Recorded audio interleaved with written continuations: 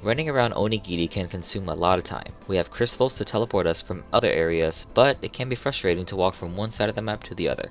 Surprisingly, there is a way. Simply open your menu, navigate to the X, and click Teleport to Resurrection Point. This will quickly move you to the area where you would normally be resurrected upon death. Generally, you are only supposed to use this when you are stuck, but this can be useful when you want to move from one place to another. Also, this resurrection point is different for every map, so make sure you are teleporting to the right spot.